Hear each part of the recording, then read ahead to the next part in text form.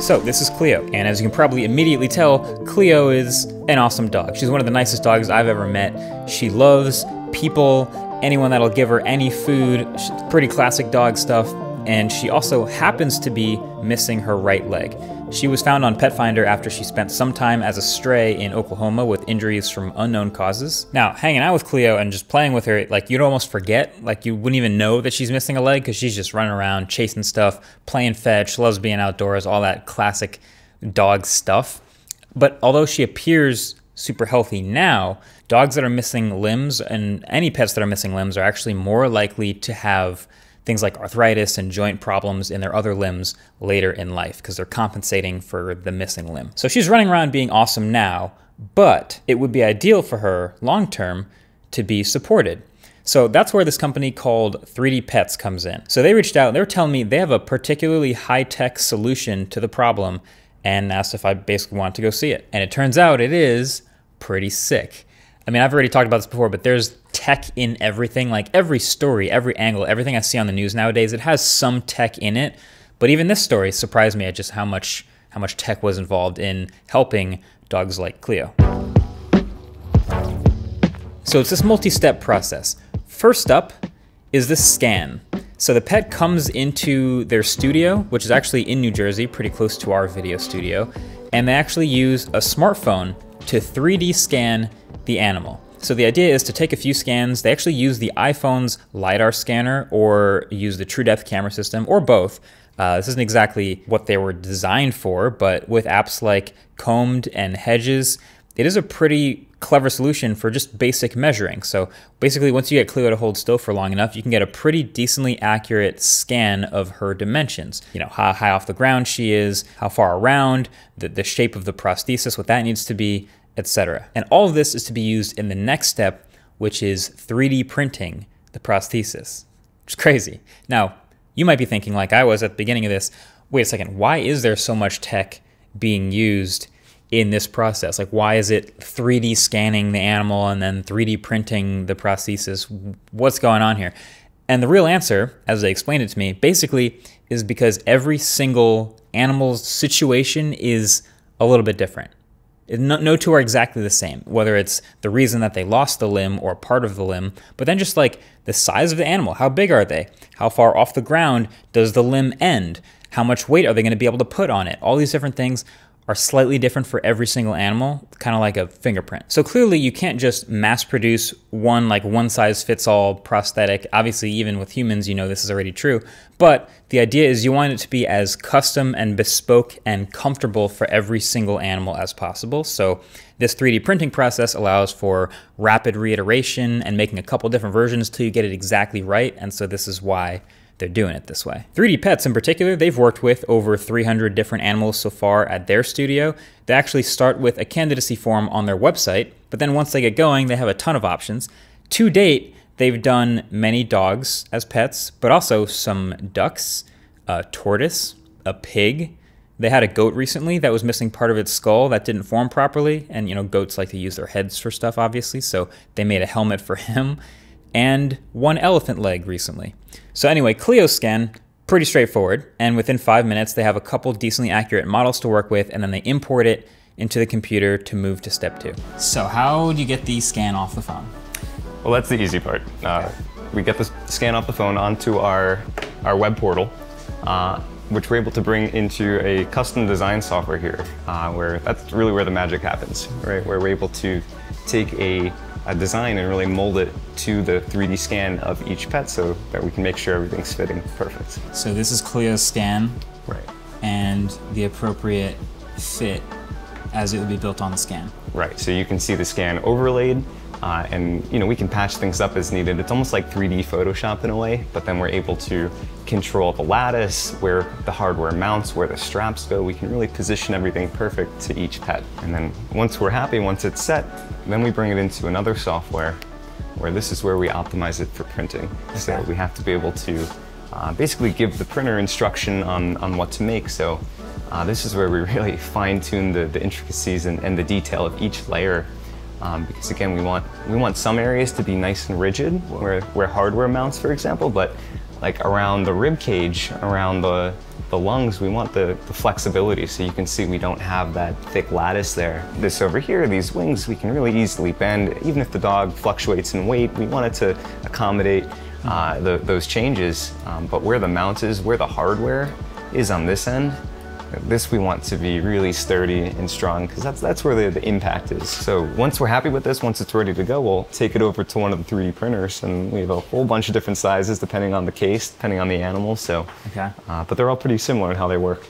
So 3D printing, to be perfectly honest, I never really cared that much about 3D printing. This is like a confession. Like there was a ton of hype about it, and obviously a lot of people care a lot about it, but every time it was brought up to me, I couldn't really find a reason to care. And we got a 3D printer at the studio, and you know, we've printed a couple random trinkets here and there, mostly things that are just like useless stuff just to see if it'll work. You know, whatever, neat. But this is the first time I've seen a situation where 3D printing clearly makes the most sense for a manufacturing process. Obviously, you can't do one single mold, you can't do one size fits all. So like I said, it just made the most sense. For once. They have a couple different size printers in here, ranging from something like an Anker M5, something you might buy on Amazon, all the way up to an industrial sized one, the size of a refrigerator, basically to work on different sized pieces for different animals. So once they were happy with Cleo's design of the prosthesis in the software, it hits the printer, and about literally 24 hours later, it's done. It's printed, the whole thing.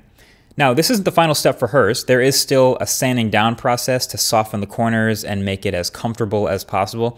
And also in 3D printing, there's commonly these support pieces that you get when you print oddly shaped objects that need to be cut off. And they're actually working on ways to melt that down and use it in other things like wheels or feet, so they can actually be resourceful about that as well. But they've showed me a bunch of examples of various shapes and sizes of things they've printed for animals in the past. So this one is just about ready to ship out. This dog has a residual limb, so we have this build out here, and we do it like this so that we can keep the weight-bearing load right below where the limb used to be. Yeah. If we have it in any other place, they just won't be able to walk correctly. And this is also now softened down, and is it just sanded basically? We do a sand and torch. Okay. Yeah, so we'll basically burn the material back like what the machine is doing, heating it up to a melting temperature.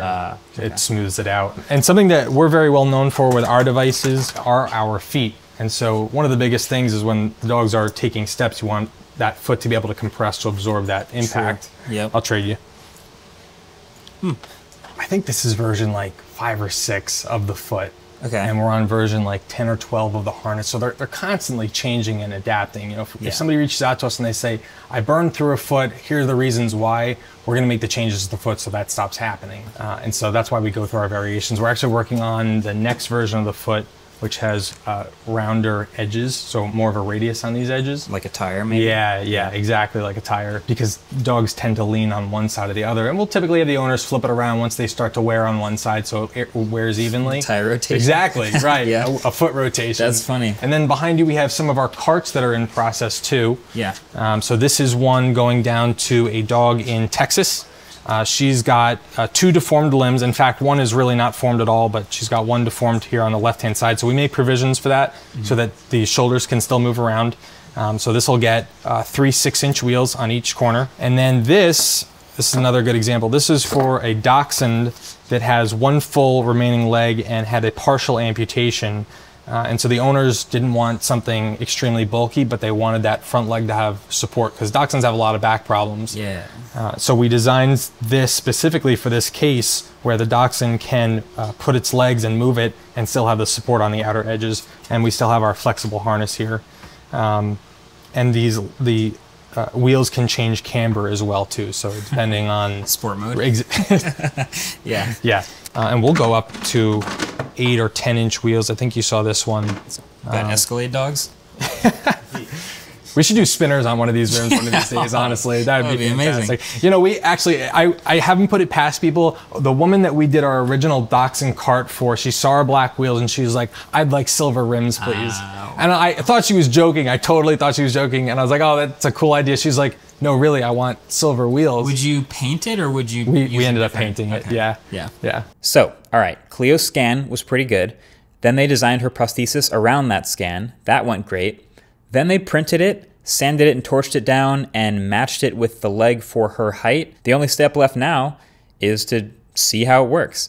So what I kind of didn't realize is it's not just like you attach the prosthesis to the dog and then they just magically start running around perfectly like they've had it their whole life. But no, like anyone who's had crutches knows this, there's actually an adjustment process as you get more and more used to it. So I got to watch Cleo sort of learn in real time, even in just these few minutes, go from hovering it off the ground to eventually starting to trust it. And the process of them getting used to it, depending on the pet, is basically to introduce them to more and more time per day with it so that they eventually get used to totally living with it. Maybe 20 minutes a day at the beginning, then it's an hour a day, then 2 hours a day, and you slowly see them start to remap their muscle memory and unlearn walking without the limb and really trust it and depend on it by the end. So at the end of the day, I thought this was super cool, and basically it's a huge win for pets like Cleo, and it's also super cool that it's enabled by tech that feels relatively accessible, like the phone in our pocket, a computer app, 1 or 2 pieces of software, and then 3D printers, like all things that we can get started with. That's how they got started with building this studio in New Jersey and actually helping so many pets. And they actually now will continue to evolve this. There's other places around the country and the world doing the same sort of thing, but you know, they potentially can do remote creations for pets that don't come to the studio, but they get to like send a mold in and then build a prosthesis for other animals they don't even get to see. I'm not even gonna pretend to be an expert on 3D printing or prosthesis, but like hopefully this helps more animals sort of extend their lives and live more freely, I think is the right word. These pieces are typically priced from a couple $100 to up to $1,000 or $2,000, and ideally will last a lifetime, at least if they've stopped growing. So thanks to 3D Pets for letting me pull back the curtain a little bit into how they use tech to do what they do. Thanks to Cleo for letting me hang out all day, and thanks to you for watching. See you in the next one. Peace.